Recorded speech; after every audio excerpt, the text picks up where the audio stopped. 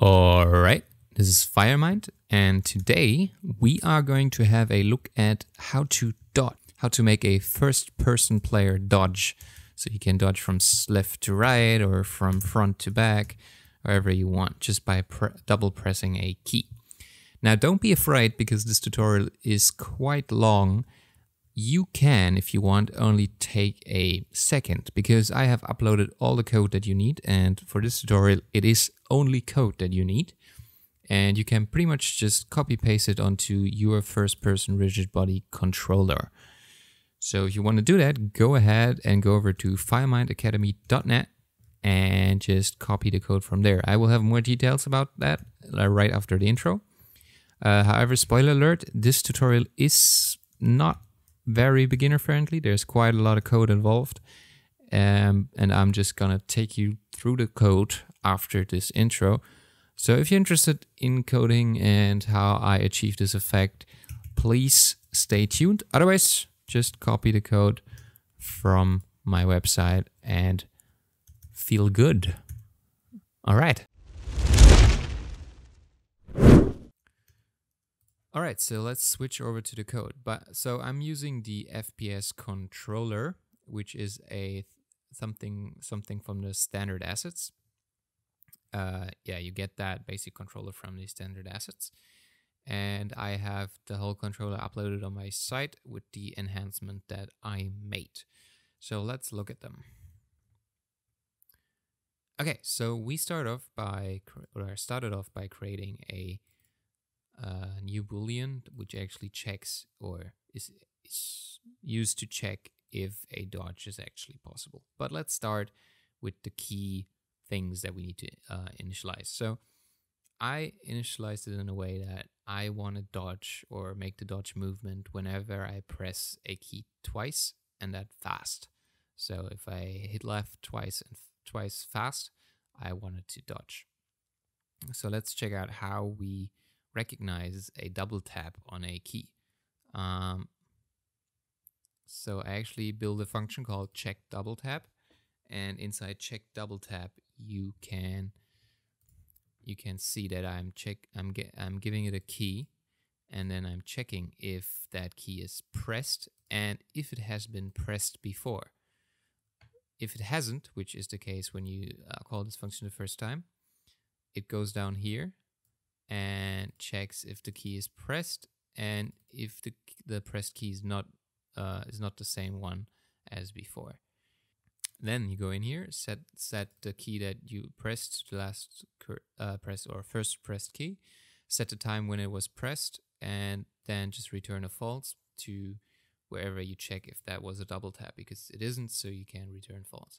So next time you come in here, you now have the first button pressed, which, like for instance, would be an A, and you see, okay, it's the same that was pressed before and it is pressed now. So let's go inside of here, then assign it some random code, like I used O.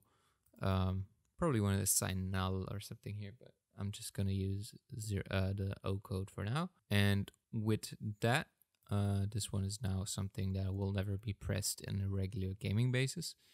And then it checks if the time that has passed since the first button was pressed is small enough, and if so, let's return true. So with this function, I can check if a key was double tapped, and I'm doing this up here. As you can see, like here we had the jump, like where it's asking if the jump button was pressed, and here we are checking if, like in a same kind of manner, we're checking if the double tap was pressed. Also, we're checking if dodge is possible. Like I set it in a way that if you're jumping, you can only dodge once. So otherwise you would be able to like fly. So yeah, that is set as well. Now, if that double tap is actually working, we're gonna go into our dodge function. We don't need extra functions for like each direction. We're just gonna do that in one function, and we're gonna pass it the key code. So let's go to that dodge function itself. All right, and in that dodge function is we are getting the force that we can set in our editor. So if we actually look at this, we have the dodge force in here. I've set it to 400, and you can change that if you want, if the dodge is not fast or slow enough for you. then if you're jumping while you're attempting to do the dodge, you're actually gonna divide the force by 5. Otherwise, you're just gonna like fly away, because the drag on your rigid body is different to when you're in the air to when you're on the ground. So that's why I divided it by 5. And this means this force will then be applied to the direction that you want to go. Now here's one of the main pieces that are maybe a little bit, that are actually like quite enhanced. You want to find the vector. So the vector, like going left or right, is always described by a vector, and you can find that vector by doing some, well, simple math operations. So I'm checking which direction I want to go. If you actually want to dodge forward, I'm just going to transform the forward vector. Pretty simple. If I want to go backward, I'm just going to invert that vector and return it.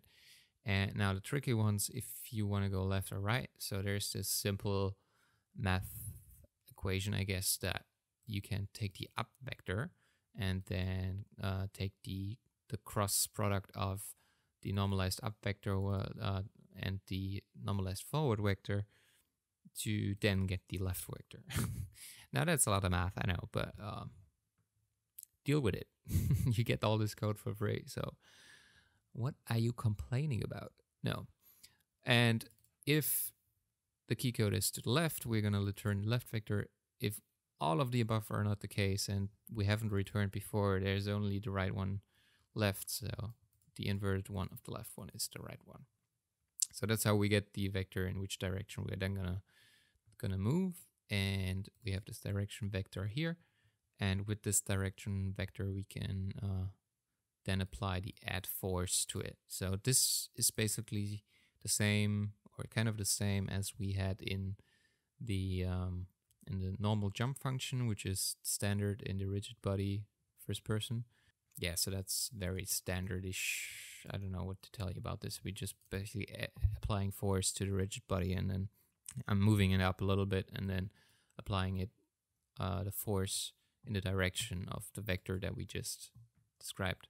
And then also I'm setting the dodge possible to false, because I only want this to be true again after I hit the ground. So I think somewhere, so once I hit the ground, once I realize that I'm grounded again, I'm setting this to true. And actually that's it. That's all I can tell you about this code now. I realize that this is probably hard to comprehend if you have not been exposed to much code before, but I guess this is not really a tutorial for people that are shy of coding. And also, yeah, I'm guessing I'm kind of new to this code review stuff, so if you have questions, please ask me in the comments down below. And if you want to see more tutorials, you can subscribe.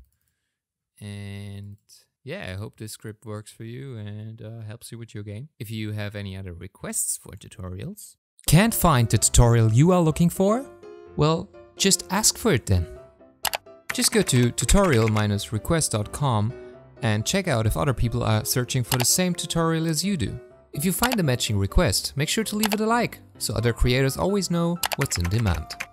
And if you can't find a request that you are looking for, just create a new one. Simply click on New Request, then choose a title, topic, and description for your request, and simply click on Make Request, and you're done. It's that easy. And with your request, you help creators know what's in demand. So go over to tutorial-request.com and sign up today. It's free.